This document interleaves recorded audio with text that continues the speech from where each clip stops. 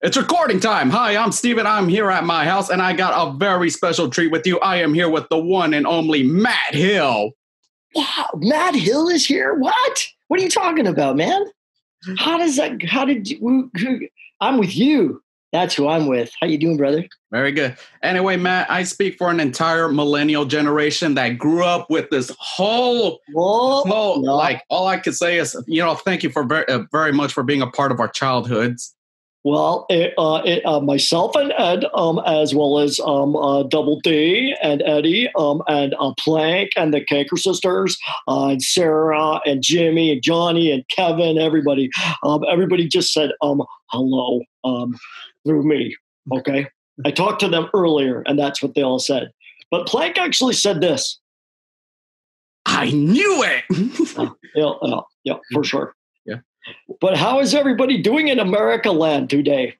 Well, we're all doing okay, except, we got a little trying to figure out how we're going to vote right now. It's like, can't we just hire the Eds to deliver our voting?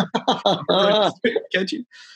Brother, I know Eddy would do that. Totally. If I could just like me and Ed and everybody, we just like be able to go, okay, now just deliver down to here and go over there. That'd be great. I would just give everybody gravy cakes and, jawbreakers. Now, for my first question is, how'd you came up with the voice for Ed? Like, what are your influences for the voice? It's wild. We had, this show is amazing because the creator, Danny, had it all in his head. And he didn't let anything go until he'd heard what he was looking for or what he'd heard in the back section of his brain for all these characters. And for me, it was like we were on callback, like I think officially callback number 7, and the 3 Eds were in the studio together. So we kind of thought, oh, okay, we're all back together again, like me and Tony and Sam. Mm-hmm. And they kept giving us all these, lines and stuff to do. But, Danny he wasn't hearing it. And he was, just going like, we'll get them to do something different. And, and we're all thinking like we were one step away from basically like, off you go, you get thrown out into the studio of, has been auditioned for. And so like out of desperation, I don't know why I did this. Cause as an actor, you don't do this. You don't touch the mic, but I just went like, I put my hand near the mic and I went, doo, doo, doo, right? Yeah. So I was like, boom, boom, boom. And I saw the studio engineer going like, what did he just do? And I'm like, excuse me. How do you get water from this thing here? Mm-hmm. And then I see Danny go, what? Oh my God. Did you get that? Did you record that? I see the engineer going like, yeah. Cause I'm thinking, oh my God, I'm going to get fired before I get hired. Mm-hmm. And he goes, play him what he just did. So, they play it back for me, and I hear boom, boom, boom. How do you get water from this thing? And literally Danny said, you do that and don't stray from that. And every time you go away from that, we'll play that line for you till you get the voice of Ed, because that's the voice of Ed. So for whatever I did, that was what he'd heard, as kind of like Ed coming out of left field. Right. And so it was really neat because, after that they said, learn the script, but don't like learn the lines, because then it just allowed a lot of spontaneity and stuff. That's a tough word, spontaneity. Did you came up with any of Ed's catchphrases like butter toast, or was that the writers? Oh yeah, no, the expert, amazing writers that were on our show. Absolutely. In fact, we were very much instructed to stick to stick to the script, stick to the breath, stick to the ends, stick to the, like every once in a while, they'd let us maybe get away with putting something extra in. Mm-hmm. Most of the time, not. Like if we thought, oh, I'm an actor, I'll add something, right? Mm-hmm. It's like, no. Yeah, I know that some creators, they want to stick to the script and they don't allow improv unless you're Robin Williams. Well, yeah, and Robin Williams, wow, like what a genius, right? Mm-hmm. So I think anybody is honored to have Robin Williams like go off in their studio. So it's like what was it, like 40 hours or so worth of outtake footage from Good Morning Vietnam? That also Aladdin. I know in Aladdin was over 16 hours, which like that's just crazy. It's amazing. Yeah. Rest in peace, Robin Williams. Yeah. Hey, Yeah, and also for the show, what was like the show is like so funny. Like, what do you think is like the strongest strength? Was it because of the slapstick or the dialogue or the animation? Yeah. It's one of those things. I think that it was sort of like a perfect scenario Mhm. of a lot of different things coming together to kind of like just kind of collide. It's like the perfect storm in a river, Mhm. creativity. And also too, I really hand it to my fellow castmates, obviously, as well as Danny Antonucci and the creative team, because really it was this mad creation process. Mhm. I mean, we just saw the recording side of it, and that was like 4 hours of the most like vocal cord like bleeding 4 hours of every like Tuesday or Thursday when would record, Mhm. right? And then the rest of it would go back to the studio and all these different places where they put it together, and it was it was amazing. Mhm. Yeah. And of course, like to me, I think the most depressing episode was when the Eds we see them as getting old. Like I don't know why, but there's just something about it just makes me like always feel sad. Like, what do you think was the most depressing moment in the show? Well, when Double D told the Kanker sisters that, oh, I can't tell you that part. Sorry, that was for I was told I will be off the.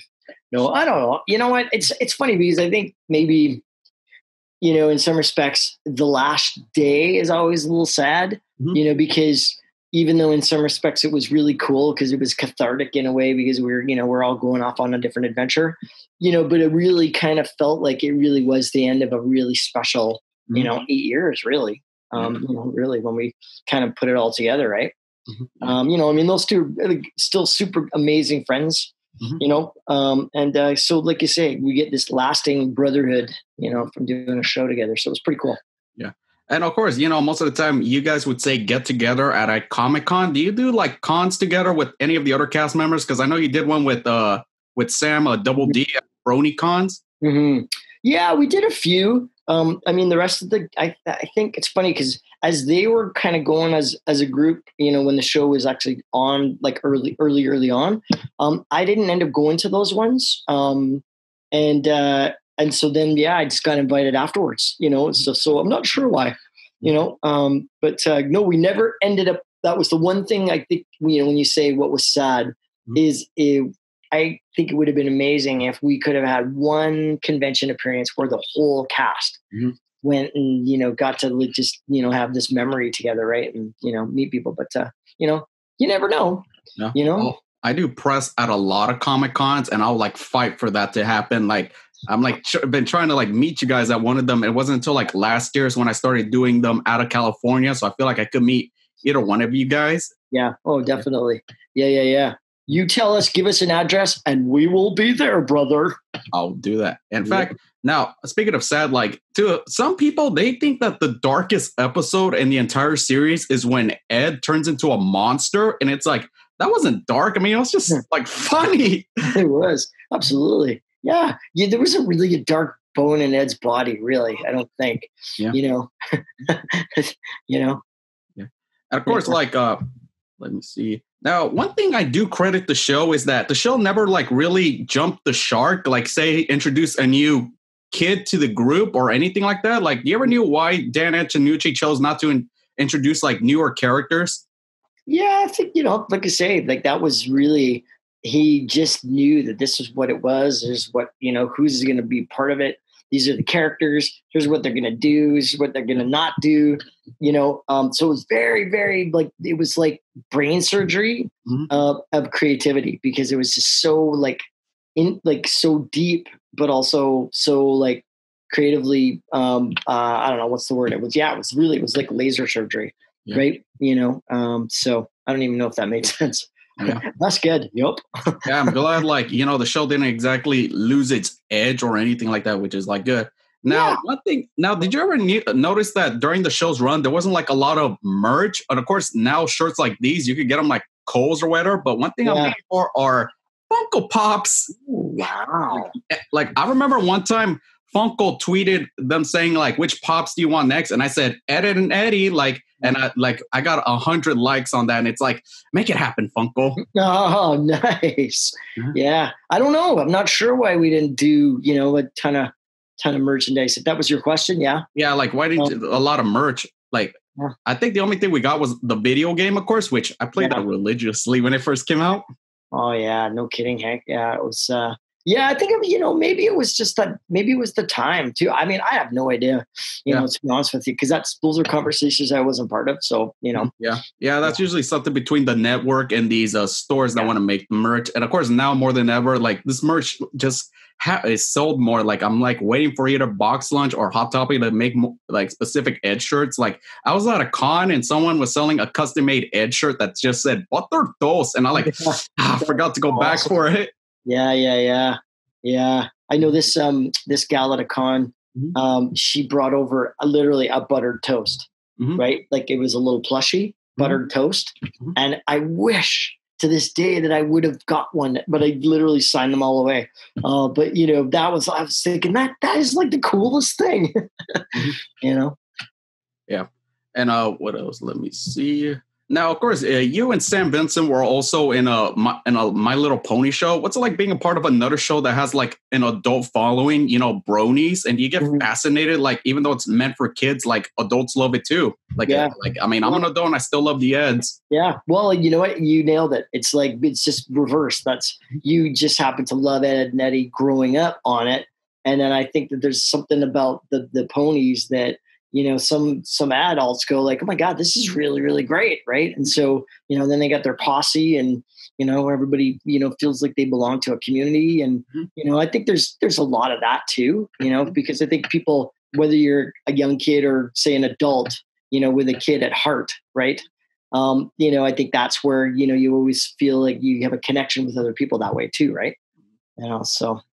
Yeah, that's how I always feel whenever I go to cons. Anyway, another question. Now you are a passionate marathon runner. Be honest, whenever you're running, do you ever run like Ed does, like this? All the time, my friend. I just finished Marathon 68. I've gone just over almost 3,000 kilometers since I guess April 22nd was when I started. Because before COVID-19, I was slated to run around North America again. So I was going to go from my house in Vancouver across Canada and then around the perimeter of America. But then obviously when, the world got shut down with this virus, I had to retool. So in the spirit of just like Ed would say, like, kick my feet and just keep going. I literally have. So I started on Earth Day and, I've done a marathon. I do them over 21 days at a time. And then I take a week off and then I do a 21 more. So I've done 68 of them so far. So, And my goal is to cover the planet in however many years it takes me. It will probably take me a few years to do it. But, I think of Ed-isms a lot. We cheer you on. Like, I'm hoping one day maybe I could participate in a marathon. Like, the closest I've ever gone was like, there was a time in my life where I had to walk home like 7 hours, and it was like a heap. Of course, like, I feel like I hope I could do it one day. But of course, like, it could be like dangerous, but it's like, especially you have to like prepare, like, be on a good diet and, exercise. And especially if you're like, obviously you got to stretch, but like, you got to run properly or else your knees would just give out. Oh, for sure. It's one of those things you just kind of work yourself up, right? I definitely wouldn't say if someone's not a runner per se that they just go out and say, okay, tomorrow I'm going to run a marathon, because they'd probably be out there for 24 hours. But you know what? The body's an amazing thing, man. You just set that goal and then put one foot in front of the other. Start small, start wherever you are, right? And before you know it, you've done 55,000 steps, and that's a marathon, son. So, Yeah. And my final question before I go on to my fan questions is like, you also do TED Talks. Like, I think when you did called The Hero's Journey, where'd you get like the inspiration to give those kind of motivational speeches? Yeah, well, that was actually based on part of, obviously, my life in cartoons, but also a run that I did around North America called Run for One Planet. And so it was kind of taking these two loves, which for me are people, the planet, and running, and really put them all together and say, okay, how can we make a difference, right? Kind of shining our light and being the hero inside us. while we then also honor other people shining their light and being the hero inside them. Right. Yeah, well, that's very inspirational. I was just thanks, man. by that. Yeah. Anyway, now here goes my fan questions. Is one asks what was one of the best bloopers from recording the Eds? Oh, can we swear on the show? Yeah, go ahead. Okay, we can swear. Okay. Well, someone, and I will not say who it was. One time I was so because like you say, sometimes we would take on the record of who had to get the most takes, because if Danny didn't hear it the way he wanted, he'd be like, no, do it again. Right. So, this one particular day, I couldn't get this laugh. It was just a simple laugh, like they would say, just laugh like Ed. And I'm like, and I was like, literally, it was probably, I don't know, maybe 25 takes. And I bashed my head against the studio door, and I did explanative. Like I probably swore for probably 3 minutes. And, just like, right. And then I'm like, okay, I'm good to go now. And then I got the line and I laughed and it was fun and it was great, So, yeah. Yeah, ooh, interesting. Anyway, now a subscriber asks, he feels like you don't get asked about this. What was it like voicing Wiz on Make Way for Nobody? Was it voicing Wiz on Make Way for Nobody? Good? Sorry. Yeah, I mean, pretty much everything I get to do is pretty fun. So is there anything like specifically on? I guess like your experience voicing the character, because I'm not really familiar with this character or show you're in. Yeah. No, I mean, like I say, I get a chance. For me, it's always obviously being an actor, it's nice to go to work every day. So it's really nice to get different characters and stuff. So my apologies that I don't have a deep, long answer on that one. But being in this for 30 years, I still do a backflip every time I get a gig. So hopefully that answers the question. So it's like, yes, I enjoy it very, very much.